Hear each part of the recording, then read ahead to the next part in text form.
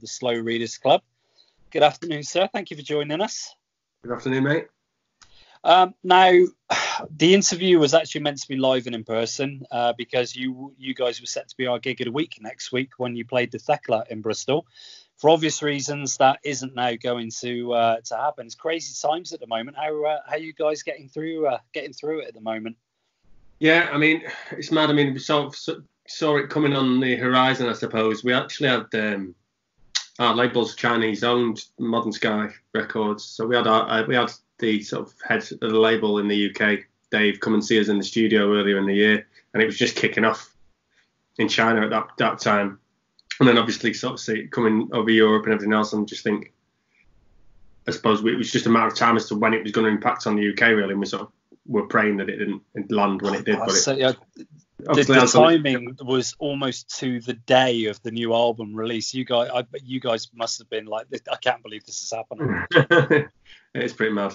But I mean, our album release is a small concern in the grand scheme of things, I suppose. So the main thing is that everybody's healthy. If you look at the positives, people have got more time to spend with the record, and certainly when the news of the postponement went out, the fans, we didn't put a begging message out there or anything. People just knew the situation and started, spreading the word about the album. I mean, obviously they love it as well. I think the people really see the response has been really positive, and it's got us all very excited for whenever it happens that we get out there and do it live again. Everybody's going to know the words. Everybody's going to be like absolutely buzzing to get out again, as long as we feel as though it's safe. So it should be top when it happens. So talking of which, obviously it wasn't just the album launched. It is had to be put back. You were scheduled from yesterday to be out on a nationwide tour and Europe as well, I believe. Yeah. What's the likelihood of that being rescheduled for later in the year? It's a case of if you can do, you will do, or you're just going to play it by ear? That's certainly what we're aiming to do. Hoping for September, October time.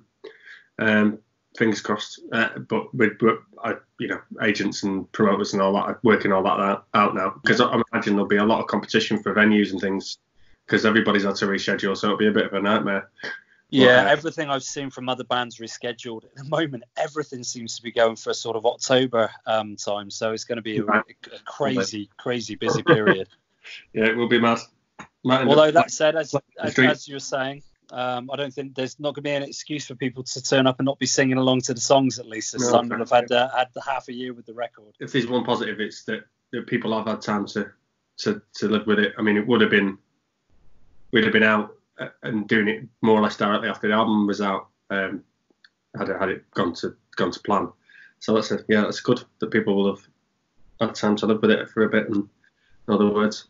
So talking directly of the new album, The Joy of the Return, is album number 4. What are the main differences between this one and album number 3, Build a Tower, the last one?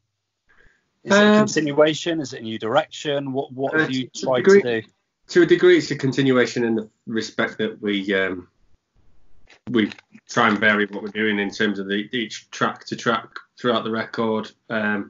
If something's working in practice, whether it be a heavy tune or a tune that's like a pop funky sort of tune, we'll sort of follow the path of the tune, really. As long as we're all still playing and all into it, then the tune will get finished.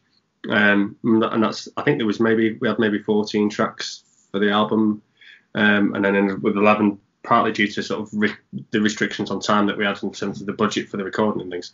But yeah, I mean, in terms of the process, it was our first album as a full-time band, so we're in during the day, fresher minds, more time to spend on arrangements and individual parts.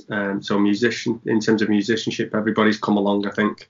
Lyrically, historically, I'd be in the studio and still finishing my lyrics while I've been, because there's only so many hours in the day when you do a day job and everything. And I think I kind of like the excitement of that as well. But this time round, I had most of them, bar 2, maybe, where I was still writing them in the studio. But yeah, it's been really good. And having that extra time and having that extra sort of budget to go along with it, the album does have we've said before, has a bigger sound. Tracks like All I Hear and Jericho, they sound like arena tracks.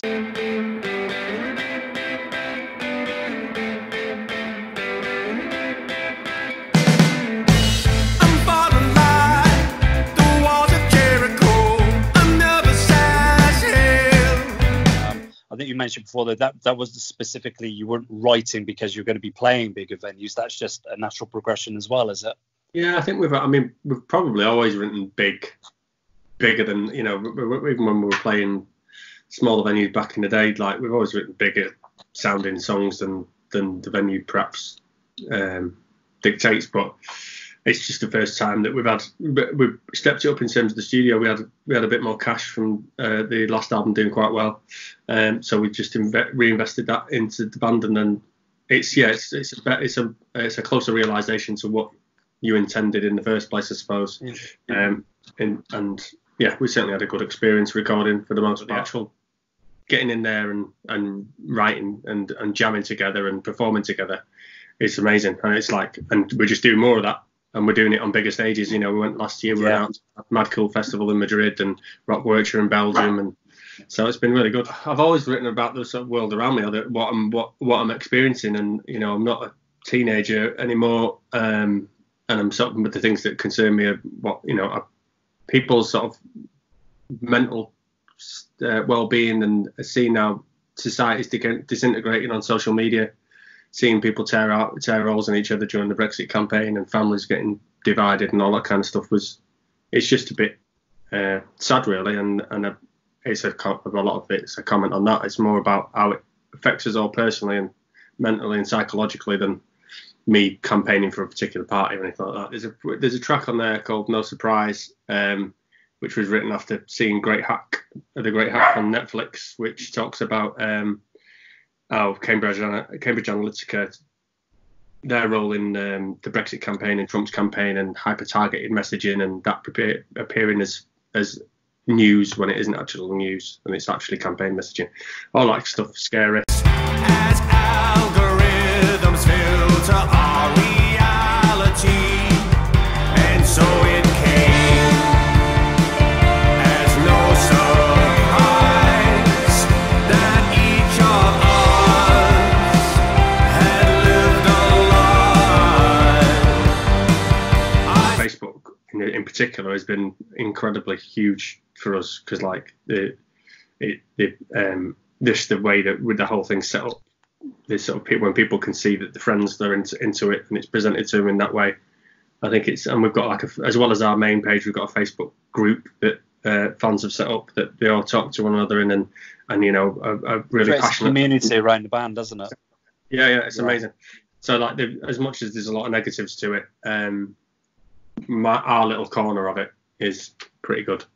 There's a lot of And something I was keen to ask you about is it's because it stands out a mile in terms of on a record, in a record store shelf, and even when you're scrolling online through sort of new music, is the artwork for the album. Now, I believe that was actually it was your design as well. That's right. Yeah, that was my day job before we went full time at the end of 2018, and I've just kept doing it. We were too tight to pay anybody else, and I'm a bit of a pro.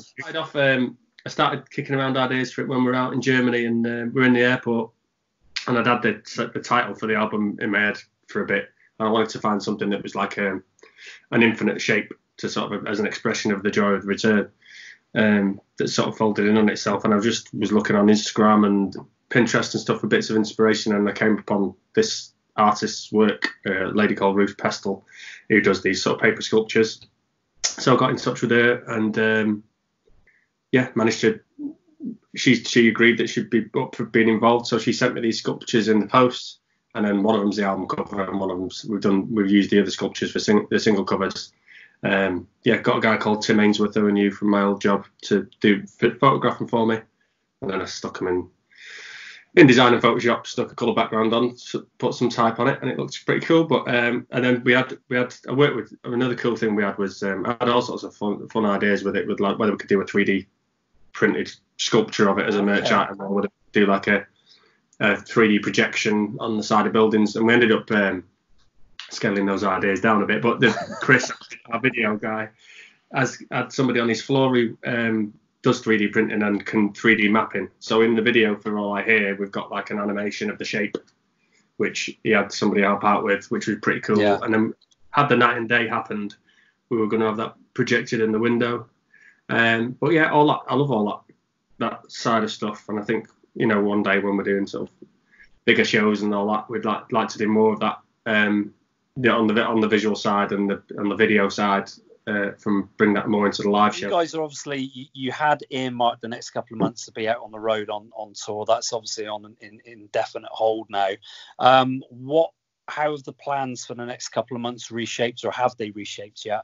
Yeah, we're sort of taking it day by day really at the moment. I've got obviously this week is mainly focused on plugging the album in any way we can from within our own houses. Yeah, I mean, obviously things like this help, the guys like yourself have helping get the word out there.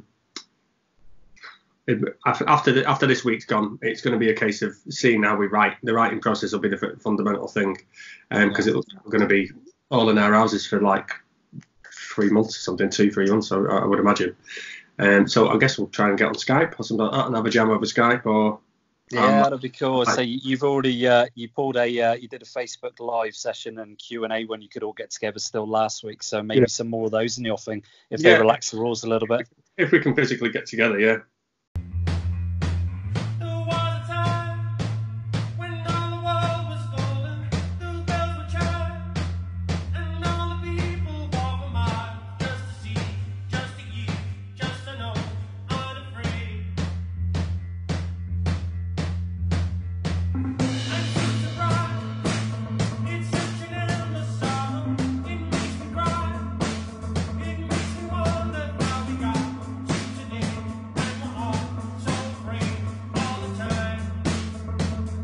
That'd be brilliant, and we're going to have to find ways of making money in this period as well. So we're looking at maybe setting up a fan club or doing those live shows, but doing them with bigger production values, but then having them behind some kind of paywall where people pay for a virtual ticket or can donate to us or something like that, just to keep us doing it really, rather than keep the money coming in and ticking over. The driver. That said as well, Aaron, so obviously merch is going to be critical to you guys over the next couple of months as you with the postponements of the tour and everything available. Where can people get their hands on that?